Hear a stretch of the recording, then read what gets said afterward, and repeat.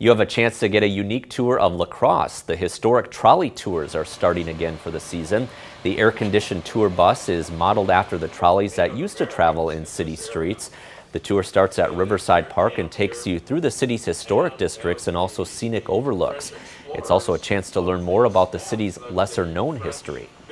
Yeah, it tells them about some of the early history of La Crosse, and a lot of people that have been on the trolleys have lived here for years and don't know some of the early history of La Crosse. If you're interested in taking a ride on the trolley, you can contact the La Crosse Area Convention and Visitors Bureau.